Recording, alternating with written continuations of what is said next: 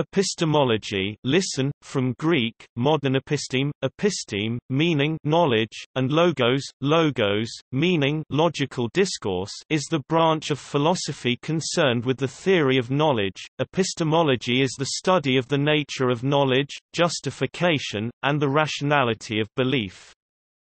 Much debate in epistemology centers on four areas: 1, the philosophical analysis of the nature of knowledge and how it relates to such concepts as truth, belief, and justification; 2, various problems of skepticism; 3, the sources and scope of knowledge and justified belief; and 4, the criteria for knowledge and justification. Epistemology addresses such questions as: what makes justified beliefs justified? What does it mean to say that we know something? And fundamentally, how do we know that we know?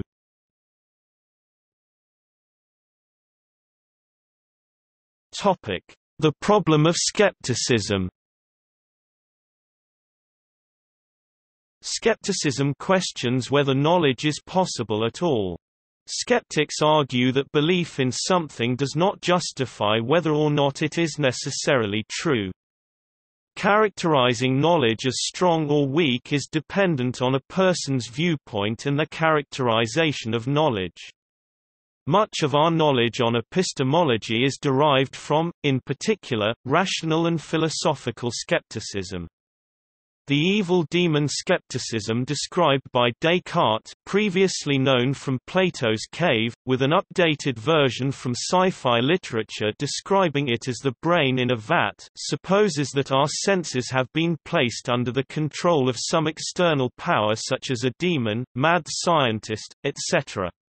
As such, everything we see is a fake, and we can never know anything about the real world inhabited by the demon or mad scientist. Even if these external powers do not exist, we still must depend on only the information provided by our senses and can therefore make no definite statement about anything beyond that information. Skeptics oppose what they sometimes call dogmatic foundationalism, which states that there must be some basic positions that are self-justified or beyond justification without reference to others. One example of such foundationalism may be found in Spinoza's Ethics. The skeptical response to this can take several approaches. First, claiming that basic positions must exist amounts to the logical fallacy of argument from ignorance combined with the slippery slope. Among other arguments, skeptics used Agrippa's trilemma, named after Agrippa the skeptic, to claim certain belief could be achieved.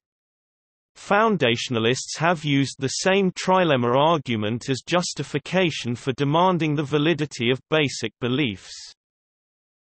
This skeptical approach is rarely taken to its Pyrrhonian extreme by most practitioners. Several modifications have arisen over the years, including the following: 1.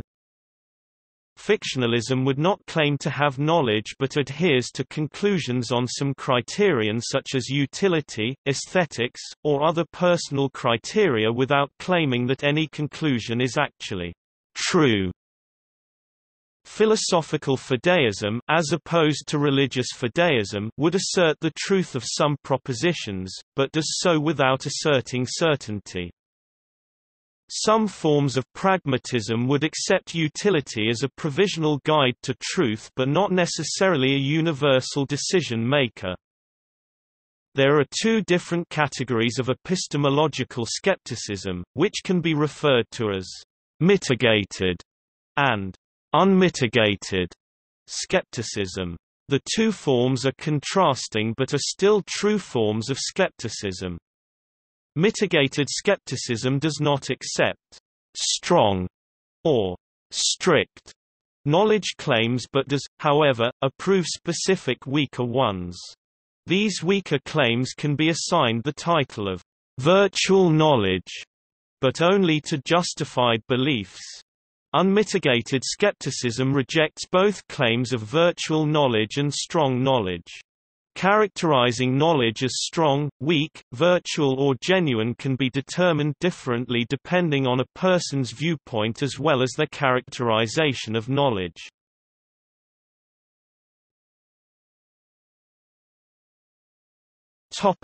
Defining knowledge. In mathematics, it is known that 2 + 2 = 4, but there is also knowing how to add two numbers, and knowing a person, e.g., knowing other persons, or knowing oneself, place, e.g., one's hometown, thing, e.g., cars, or activity, e.g., addition. Some philosophers think there is an important distinction between knowing that, know a concept, knowing how, understand an operation, and acquaintance knowledge, know by relation, with epistemology being primarily concerned with the first of these. While these distinctions are not explicit in English, they are defined explicitly in other languages. Some languages related to English have been said to retain these verbs, e.g. Scots, wit and ken. In French, Portuguese, Spanish, German and Dutch, to know a person is translated using connaître, connaître, connacher and kennen, both German and Dutch respectively, whereas to know how to do something is translated using savoir, saber, both Portuguese and Spanish, wissen, and wetten. Modern Greek has the verbs norizo and zero casero. Italian has the verbs conoscere and sapere and the nouns for knowledge are conoscenza and sapienza. German has the verbs wissen and kennen, the former implies knowing a fact, the latter knowing in the sense of being acquainted with and having a working knowledge of. There is also a noun derived from kennen, namely erkennen, which has been said to imply knowledge in the form of recognition or acknowledgement. The verb itself implies a process, you have to go from one state to another, from a state of not erkennen to a state of true erkennen. This verb seems the most appropriate in terms of describing the episteme in one of the modern European languages, hence the German name, Erkenntnis theory. The theoretical interpretation and significance of these linguistic issues remains controversial. In his paper on denoting and his later book Problems of Philosophy, Bertrand Russell stressed the distinction between knowledge by description and knowledge by acquaintance. Gilbert Ryle is also credited with stressing the distinction between knowing how and knowing that in the concept of mind. In Personal Knowledge, Michael Polanyi argues for the epistemological relevance of knowledge how and knowledge that. Using the example of the act of balance involved in riding a bicycle, he suggests that the theoretical knowledge of the physics involved in maintaining a state of balance cannot substitute for the practical knowledge of how to ride, and that it is important to understand how both are established and grounded. This position is essentially Ryle's, who argued that a failure to acknowledge the distinction between knowledge that and knowledge how leads to infinite regress.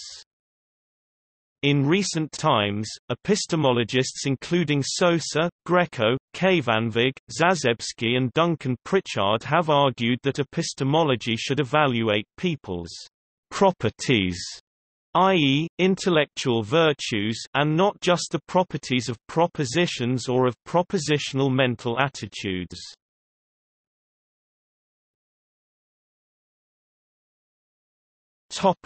Belief. In common speech, a statement of belief is typically an expression of faith or trust in a person, power or other entity. While it includes such traditional views, epistemology is also concerned with what we believe. This includes the truth, and everything else we accept as true for ourselves from a cognitive point of view.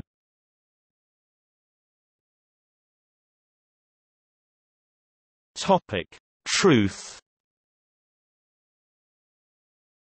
Whether someone's belief is true is not a prerequisite for its belief.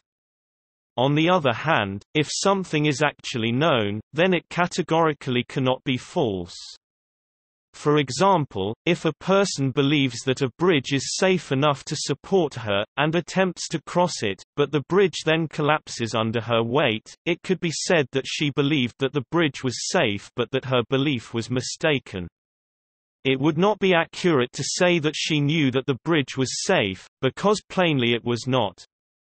By contrast, if the bridge actually supported her weight, then the person might say that she had believed the bridge was safe, whereas now, after proving it to herself by crossing it, she knows it was safe.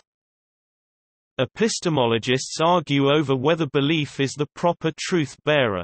Some would rather describe knowledge as a system of justified true propositions, and others as a system of justified true sentences. Plato, in his Gorgias, argues that belief is the most commonly invoked truth-bearer.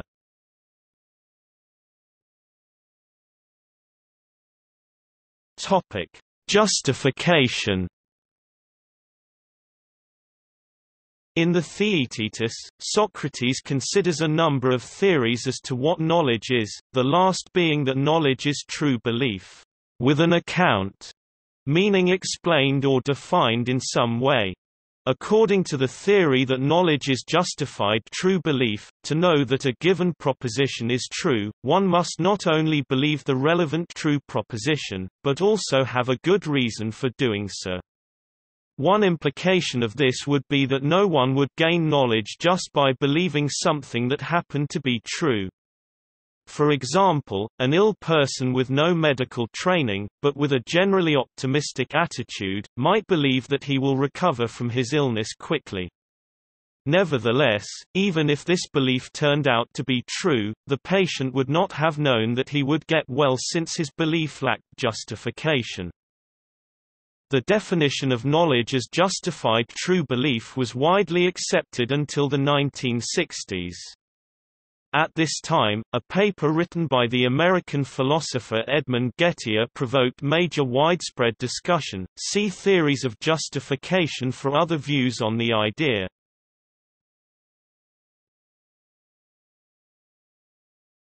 Topic: Gettier problem.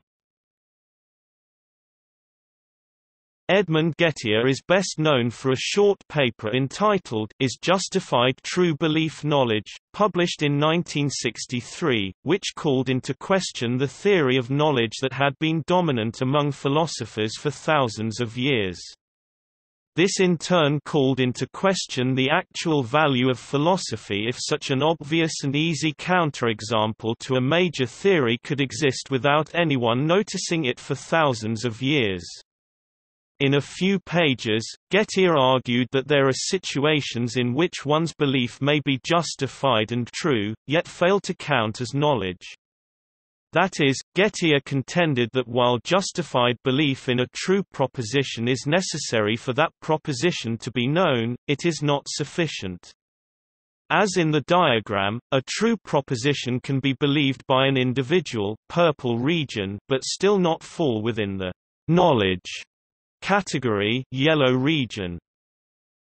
According to Gettier, there are certain circumstances in which one does not have knowledge, even when all of the above conditions are met. Gettier proposed two thought experiments, which have become known as Gettier cases, as counterexamples to the classical account of knowledge. One of the cases involves two men, Smith and Jones, who are awaiting the results of their applications for the same job. Each man has 10 coins in his pocket. Smith has excellent reasons to believe that Jones will get the job and, furthermore, knows that Jones has 10 coins in his pocket. He recently counted them. From this Smith infers, "The man who will get the job has 10 coins in his pocket." However, Smith is unaware that he also has 10 coins in his own pocket. Furthermore, Smith, not Jones, is going to get the job. While Smith has strong evidence to believe that Jones will get the job, he is wrong. Smith has a justified true belief that the man who will get the job has 10 coins in his pocket. However, according to Gettier, Smith does not know that the man who will get the job has 10 coins in his pocket, because Smith's belief is less than greater than greater than true by virtue of the number of coins in Jones's pocket, while Smith does not know how many coins are in Smith's pocket, and bases his belief less than greater than on account of the coins in Jones's pocket, whom he falsely believes to be the man who will get the job. CP 122. These cases fail to be knowledge because the subject's belief is justified, but only happens to be true by virtue of luck. In other words, he made the correct choice, believing that the man who will get the job has 10 coins in his pocket for the wrong reasons. This example is similar to those often given when discussing belief and truth, wherein a person's belief of what will happen can coincidentally be correct without the actual knowledge to base it on.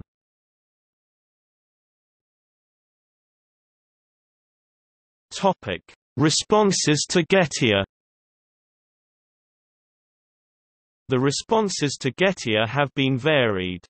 Usually, they have involved substantial attempts to provide a definition of knowledge different from the classical one, either by recasting knowledge as justified true belief with some additional fourth condition, or proposing a completely new set of conditions, disregarding the classical ones entirely.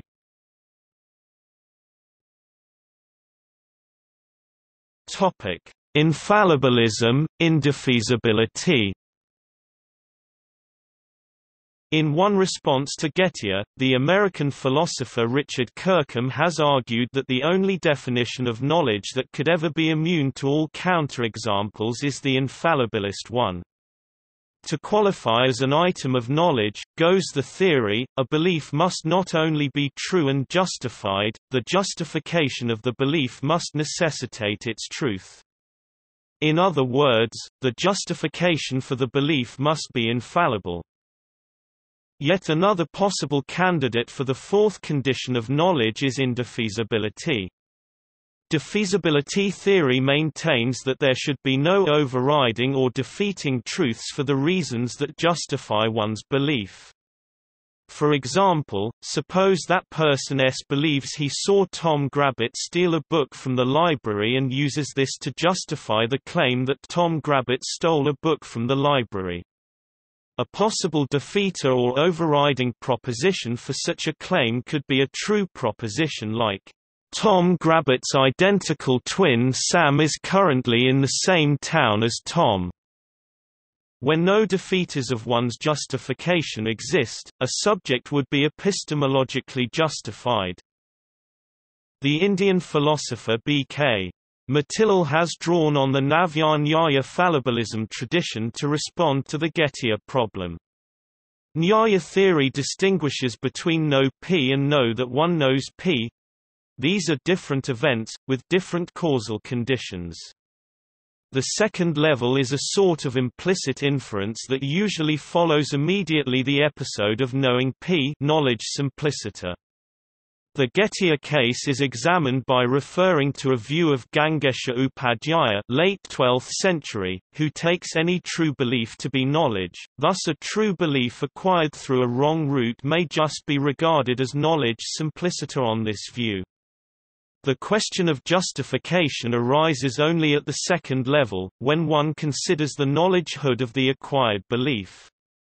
Initially, there is lack of uncertainty, so it becomes a true belief. But at the very next moment, when the hearer is about to embark upon the venture of knowing whether he knows P, doubts may arise.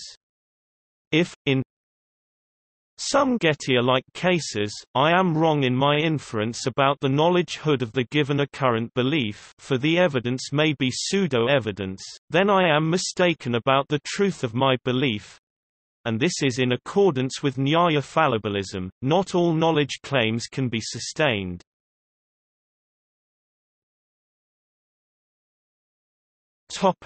Reliabilism.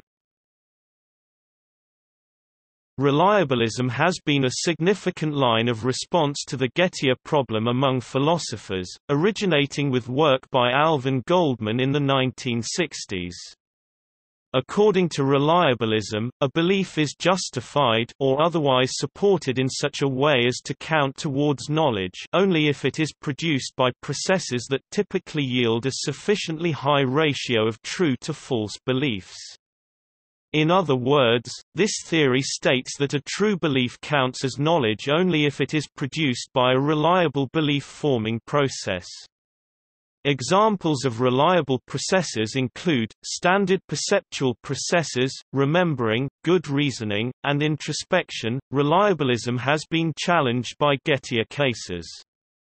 Another argument that challenges reliabilism, like the Gettier cases, although it was not presented in the same short article as the Gettier cases, is the case of Henry and the barn facades. In the thought experiment, a man, Henry, is driving along and sees a number of buildings that resemble barns. Based on his perception of one of these, he concludes that he has just seen barns. While he has seen one, and the perception he based his belief that the one he saw was of a real barn, all the other barn-like buildings he saw were facades. Theoretically, Henry does not know that he has seen a barn, despite both his belief that he has seen one being true and his belief being formed on the basis of a reliable process, i.e. his vision, since he only acquired his true belief by accident.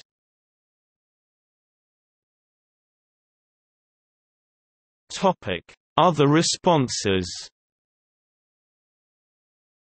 Robert Nozick has offered the following definition of knowledge: S knows that P if and only if P S believes that P. If P were false, S would not believe that P. If P were true, S would believe that P. Nozick argues that the third of these conditions serves to address cases of the sort described by Gettier. Nozick further claims this condition addresses a case of the sort described by D.M. Armstrong. A father believes his daughter innocent of committing a particular crime, both because of faith in his baby girl and, now, because he has seen presented in the courtroom a conclusive demonstration of his daughter's innocence.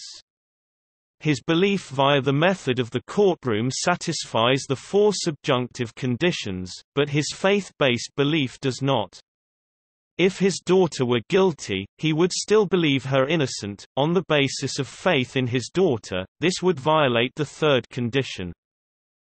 The British philosopher Simon Blackburn has criticised this formulation by suggesting that we do not want to accept as knowledge beliefs, which, while they track the truth, as Nozick's account requires, are not held for appropriate reasons. He says that, "We do not want to award the title of knowing something to someone who is only meeting the conditions through a defect, flaw, or failure, compared with someone else who is not meeting the conditions." In addition to this, externalist accounts of knowledge, such as Nozick's, are often forced to reject closure in cases where it is intuitively valid. Timothy Williamson has advanced a theory of knowledge according to which knowledge is not justified true belief plus some extra conditions, but primary. In his book Knowledge and Its Limits, Williamson argues that the concept of knowledge cannot be broken down into a set of other concepts through analysis. Instead, it is sui generis. Thus, according to Williamson, justification, truth, and belief are necessary but not sufficient for knowledge. Alvin Goldman writes in his causal theory of knowing that knowledge requires a causal link between the truth of a proposition and the belief in that proposition.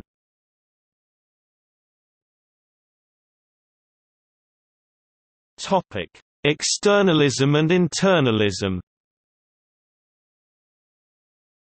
A central debate about the nature of justification is a debate between epistemological externalists on the one hand, and epistemological internalists on the other. Externalists hold that factors deemed external, meaning outside of the psychological states of those who gain knowledge, can be conditions of justification. For example, an externalist response to the Gettier problem is to say that for a justified true belief to count as knowledge, there must be a link or dependency between the belief and the state of the external world. Usually this is understood to be a causal link. Such causation, to the extent that it is outside the mind, would count as an external, knowledge-yielding condition. Internalists, on the other hand, assert that all knowledge-yielding conditions are within the psychological states of those who gain knowledge. Though unfamiliar with the internalist-externalist debate himself, many point to René Descartes as an early example of the internalist path to justification. He wrote that, because the only method by which we perceive the external world is through our senses, and that, because the senses are not infallible, we should not consider our concept of knowledge infallible. The only way to find anything that could be described as indubitably true, he advocates, would be to see things clearly and distinctly. He argued that if there is an omnipotent, good being who made the world, then it's reasonable to believe that people are made with the ability to know. However, this does not mean that man's ability to know is perfect. God gave man the ability to know but not omniscience. Descartes said that man must use his capacities for knowledge correctly and carefully through methodological doubt. The dictum, cogito ergo sum, I think, therefore I am, is also commonly associated with Descartes' theory. In his own methodological doubt, doubting everything he previously knew so he could start from a blank slate, the first thing that he could not logically bring himself to doubt was his own existence. I do not exist would be a contradiction in terms. The act of saying that one does not exist assumes that someone must be making the statement in the first place. Descartes could doubt his senses, his body, and the world around him. But he could not deny his own existence, because he was able to doubt and must exist to manifest that doubt. Even if some evil genius were deceiving him, he would have to exist to be deceived. This one sure point provided him with what he called his Archimedean point, in order to further develop his foundation for knowledge. Simply put, Descartes' epistemological justification depended on his indubitable belief in his own existence and his clear and distinct knowledge of God.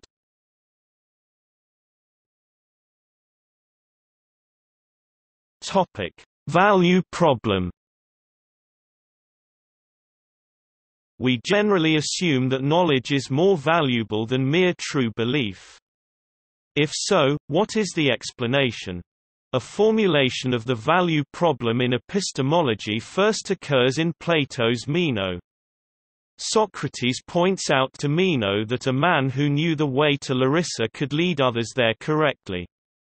But so, too, could a man who had true beliefs about how to get there, even if he had not gone there or had any knowledge of Larissa. Socrates says that it seems that both knowledge and true opinion can guide action. Meno then wonders why knowledge is valued more than true belief and why knowledge and true belief are different. Socrates responds that knowledge is more valuable than mere true belief because it is tethered or justified. Justification, or working out the reason for a true belief, locks down true belief. The problem is to identify what, if anything, makes knowledge more valuable than mere true belief, or that makes knowledge more valuable than a more minimal conjunction of its components, such as justification, safety, sensitivity, statistical likelihood, and anti-Gettier conditions, on a particular analysis of knowledge that conceives of knowledge as divided divided into components, to which knowledge first epistemological theories, which posit knowledge as fundamental, are notable exceptions.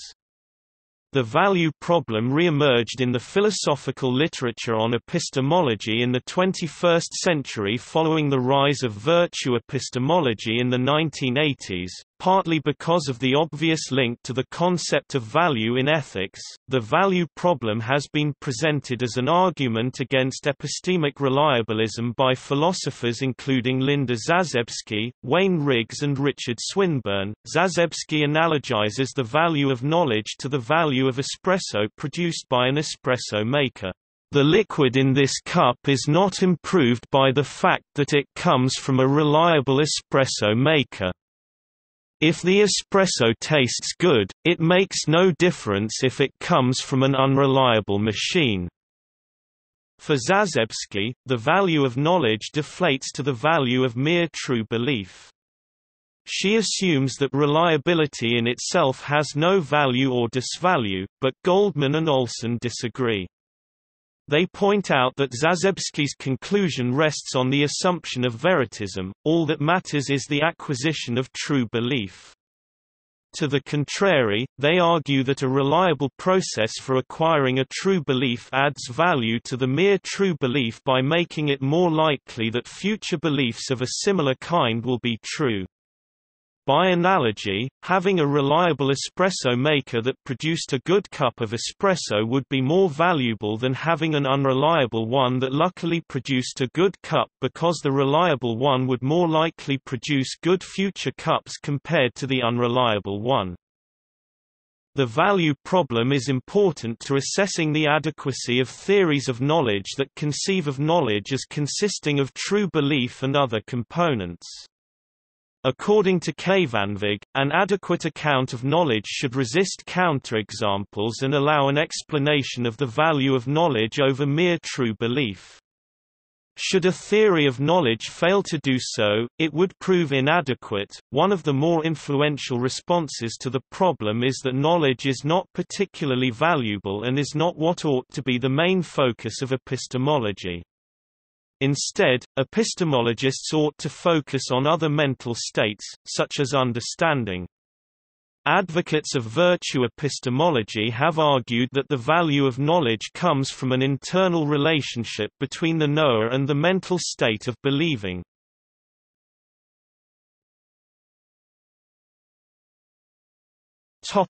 Acquiring knowledge.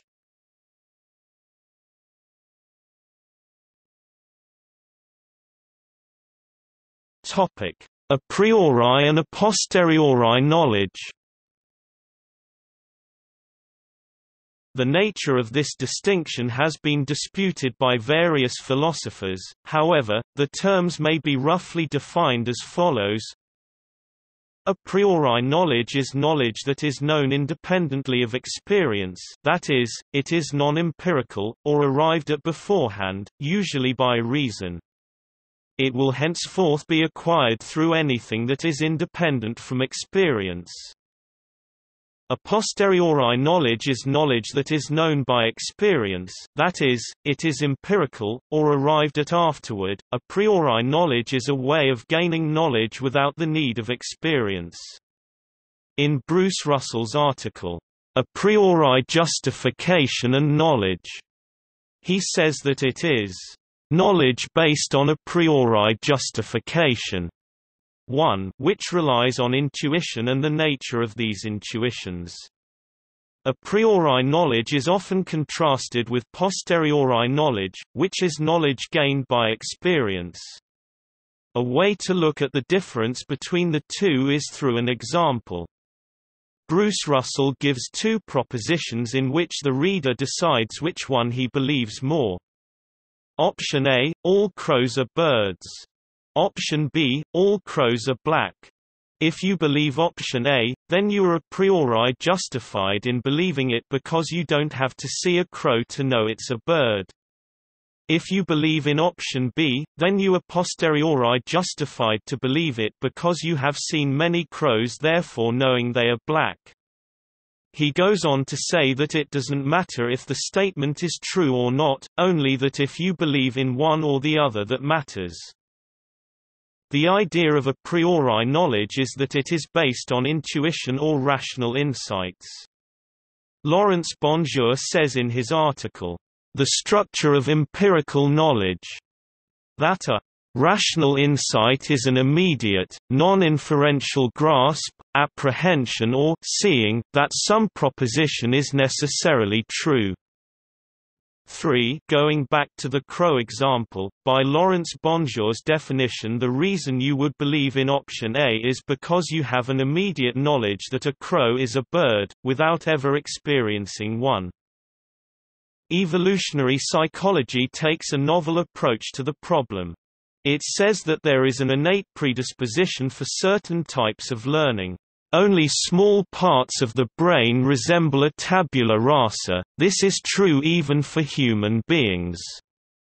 The remainder is more like an exposed negative waiting to be dipped into a developer fluid.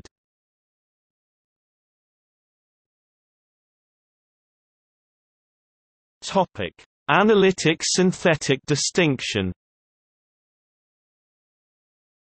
Immanuel Kant, in his Critique of Pure Reason, drew a distinction between «analytic» and «synthetic» propositions. He contended that some propositions are such that we can know they are true just by understanding their meaning. For example, consider, "My father's brother is my uncle." We can know it is true solely by virtue of our understanding what its terms mean. Philosophers call such propositions analytic. Synthetic propositions, on the other hand, have distinct subjects and predicates. An example would be, "My father's brother has black hair." Kant stated that all mathematical and scientific statements are analytic priori propositions because they are necessarily true, but our knowledge about the attributes of the mathematical or physical subjects we can only get by logical inference. The American philosopher Willard Van Orman Quine, in his Two Dogmas of Empiricism, famously challenged the distinction, arguing that the two have a blurry boundary. Some contemporary philosophers have offered more sustainable accounts of the distinction.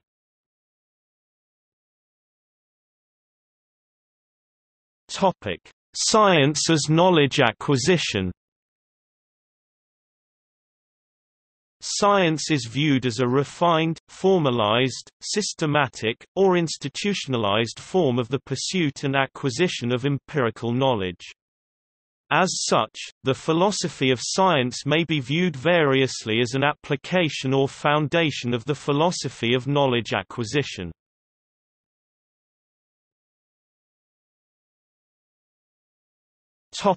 Regress problem.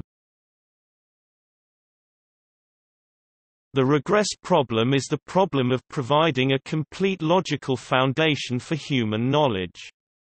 The traditional way of supporting a rational argument is to appeal to other rational arguments, typically using chains of reason and rules of logic. A classic example that goes back to Aristotle is deducing that Socrates is mortal. We have a logical rule that says all humans are mortal and an assertion that Socrates is human, and we deduce that Socrates is mortal. In this example, how do we know that Socrates is human? Presumably we apply other rules such as, all born from human females are human. Which then leaves open the question, how do we know that all born from humans are human? This is the regress problem. How can we eventually terminate a logical argument with some statements that do not require further justification but can still be considered rational and justified? As John Pollock stated, to justify a belief one must appeal to a further justified belief. This means that one of two things can be the case.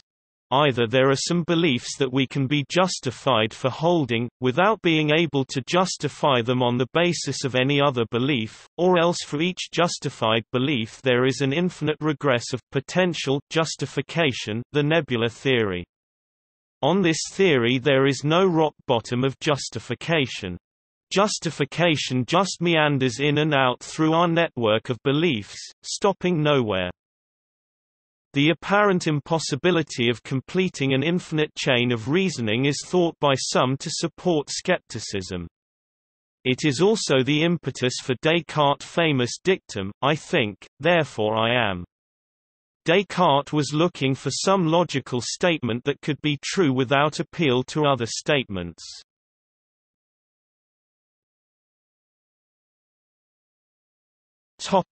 Response to the regress problem. Many epistemologists studying justification have attempted to argue for various types of chains of reasoning that can escape the regress problem. Foundationalism. Foundationalists respond to the regress problem by asserting that certain foundations, or basic beliefs, support other beliefs but do not themselves require justification from other beliefs. These beliefs might be justified because they are self-evident, infallible, or derive from reliable cognitive mechanisms. Perception, memory, and a priori intuition are often considered possible examples of basic beliefs. The chief criticism of foundationalism is that if a belief is not supported by other beliefs, accepting it may be arbitrary or unjustified. Coherentism. Another response to the regress problem is coherentism, which is the rejection of the assumption that the regress proceeds according to a pattern of linear justification. To avoid the charge of circularity, coherentists hold that an individual belief is justified circularly by the way it fits together, coheres, with the rest of the belief system of which it is a part. This theory has the advantage of avoiding the infinite regress without claiming special, possibly arbitrary status for some particular class of beliefs. Yet, since a system can be coherent while also being wrong, coherentists face the difficulty of ensuring that the whole system corresponds to reality.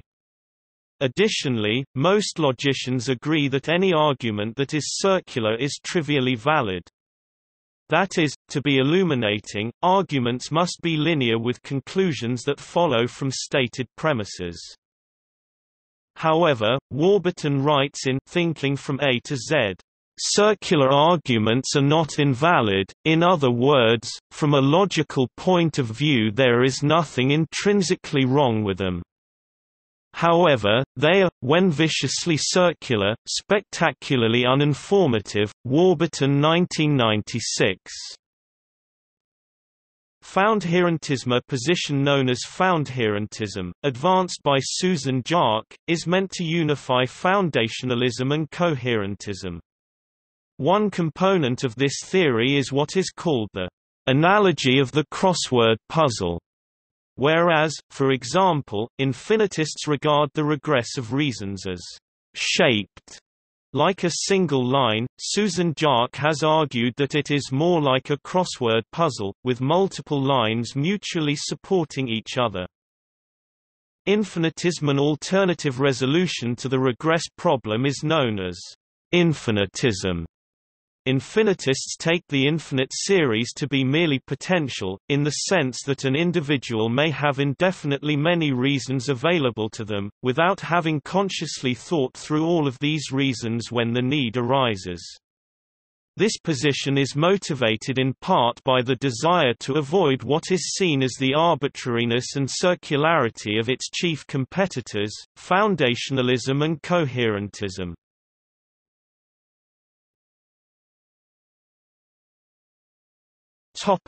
Etymology. The word epistemology is derived from the ancient Greek episteme meaning knowledge, and the suffix logi, meaning logical discourse, derived from the Greek word logos meaning discourse. It is analog to the German Wissenschaftslehre, literally, theory of science, which was introduced by philosophers Johann Fichte and Bernard Bolzano in the late 18th century. The word first appeared in English in 1847 as a translation of the German in New York's Eclectic magazine review of a philosophical novel by German author Jean Paul. The title of one of the principal works of Fichte is Wissenschaftslehre, which, after the analogy of technology, we render epistemology. It was properly introduced in the philosophical literature by Scottish philosopher J.F. Ferrier in his Institutes of Metaphysics 1854. This section of the science is properly termed the epistemology, the doctrine or theory of knowing, just as ontology is the science of being. It answers the general question, what is knowing and the known? Or more shortly, what is knowledge? French philosophers then gave the term epistemology a narrower meaning as philosophy of science. E.g., Émile Meyerson opened his Identity and Reality, written in 1908, with the remark that the word is becoming current as equivalent to the philosophy of the sciences. The idea of epistemology predates the word. John Locke describes his essay concerning human understanding 1689 as an inquiry into the original, certainty, and extent of human knowledge, together with the grounds and degrees of belief, opinion, and assent. According to Brett Warrant, the character epistemon in King James VI of Scotland's Demonology 1591 was meant to be a personification of a philosophical concept currently known as epistemology, the investigation into the differences of a justified belief versus its opinion.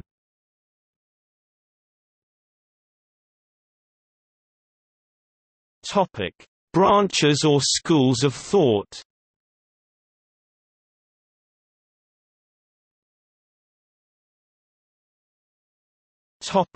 Historical. The historical study of philosophical epistemology is the historical study of efforts to gain philosophical understanding or knowledge of the nature and scope of human knowledge.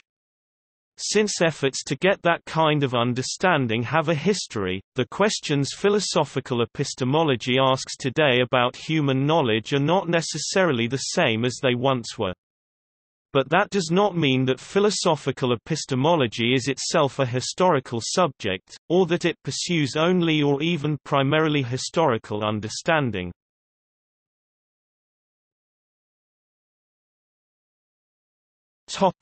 Empiricism.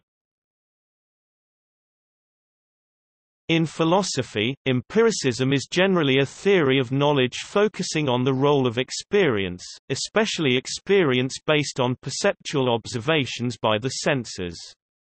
Certain forms exempt disciplines such as mathematics and logic from these requirements. There are many variants of empiricism, positivism, realism, and common sense being among the most commonly expounded. But central to all empiricist epistemologies is the notion of the epistemologically privileged status of sense data.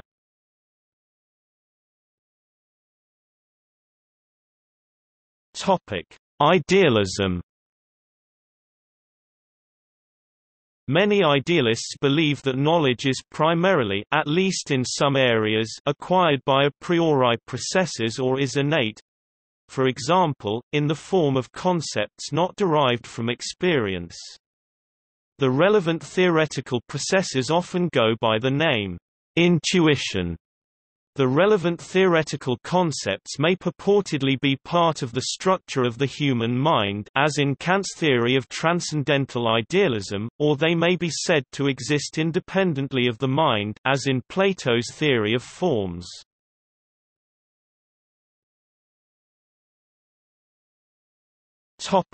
Rationalism.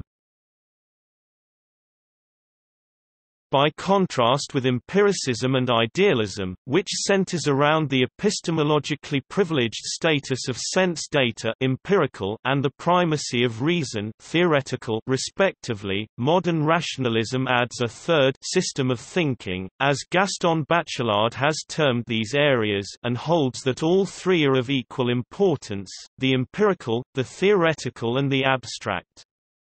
For Bachelard, rationalism makes equal reference to all three systems of thinking.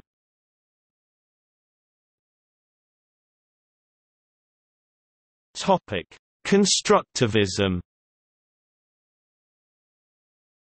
Constructivism is a view in philosophy according to which all knowledge is a compilation of human-made constructions, not the neutral discovery of an objective truth. Whereas objectivism is concerned with the object of our knowledge, constructivism emphasizes how we construct knowledge.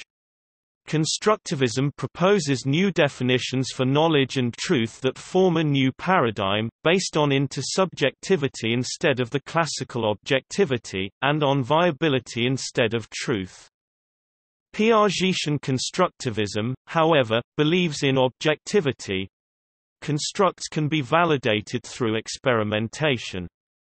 The constructivist point of view is pragmatic, as Vico said, the norm of the truth is to have made it.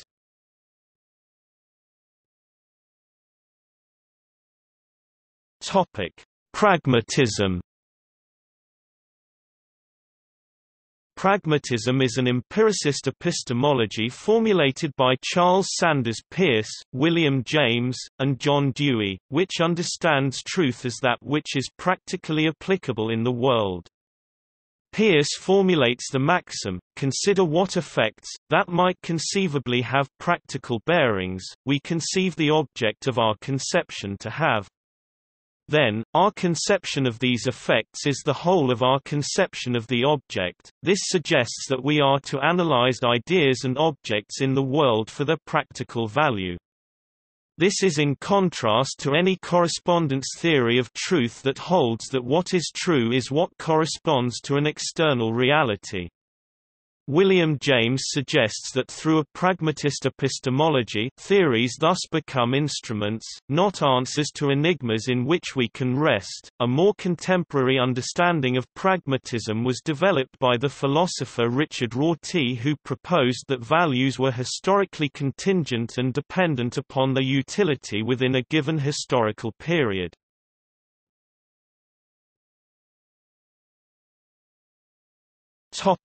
Naturalized epistemology. Closely related to pragmatism, naturalized epistemology considers the evolutionary role of knowledge for agents living and evolving in the world. It de-emphasizes the questions around justification and truth, and instead asks, empirically, what beliefs should agents hold in order to survive? It suggests a more empirical approach to the subject as a whole, leaving behind philosophical definitions and consistency arguments, and instead using psychological methods to study and understand how knowledge actually forms and is used in the natural world. As such, it does not attempt to answer the analytic questions of traditional epistemology but replace them with new empirical ones.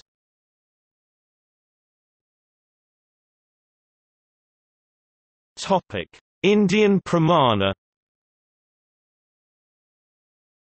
Indian philosophical schools such as the Hindu Nyaya, and Carvaka, and later, the Jain and Buddhist philosophical schools, developed an epistemological tradition termed pramana, independently of the Western philosophical tradition.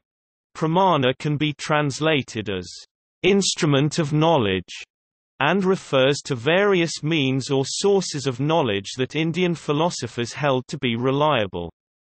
Each school of Indian philosophy had their own theories about which pramanas were valid means to knowledge and which were unreliable, and why. A Vedic text, Taittiriya Aranyaka, c. 9th–6th centuries BCE, lists 4 means of attaining correct knowledge, smrti, tradition, or scripture, pratyaksa, perception, aitya, communication by one who is expert, or tradition, and anumana, reasoning, or inference. In the Indian traditions, the most widely discussed pramanas are pratyaksa, perception; anumana, inference; upamana, comparison and analogy; arthapati, postulation, derivation from circumstances; anupalabdi, non-perception, negative, cognitive proof; and sabda, word, testimony of past or present reliable experts. While the Nyaya school, beginning with the Nyaya Sutras of Gautama, between 6th century BCE and 2nd century CE, were a proponent of realism and supported four pramanas: perception, inference, comparison, analogy and testimony, the Buddhist epistemologists, Dignaga and Dharmakirti, generally accepted only perception and inference. The theory of knowledge of the Buddha in the early Buddhist texts has been interpreted as a form of pragmatism as well as a form of correspondence theory. Likewise, the Buddhist philosopher Dharmakirti has been interpreted both as holding a form of pragmatism or correspondence theory for his view that what is true is what has effective power, arthakriya. The Buddhist Madhyamika school's theory of emptiness, shunyata, meanwhile has been interpreted as a form of philosophical skepticism. The main Jain contribution to epistemology has been their theory of many-sidedness, or multi-perspectivism, anekantavada, which says that since the world is multifaceted, any single viewpoint is limited, a partial standpoint. This has been interpreted as a kind of pluralism or perspectivism. According to Jain epistemology, none of the pramanas gives absolute or perfect knowledge since they are each limited points of view. The Carvaka school of materialists only accepted the pramana of perception and hence were one of the first empiricists. There was also another school of philosophical skepticism, the Ajnana.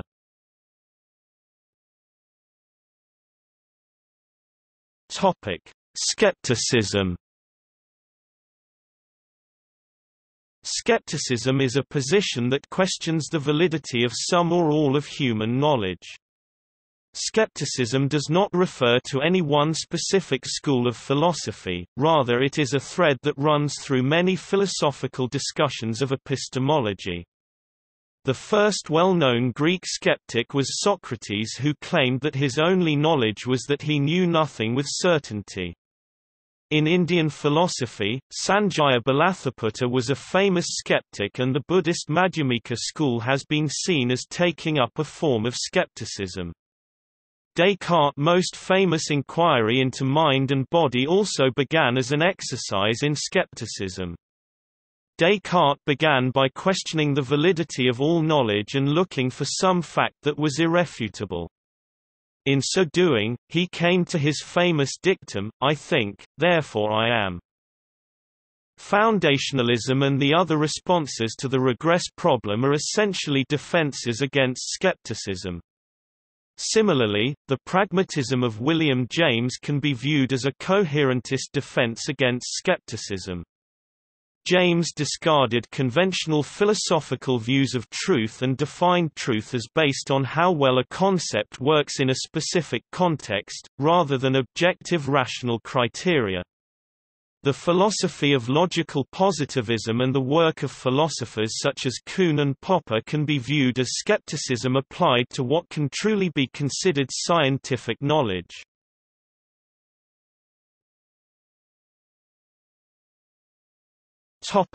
See also Notes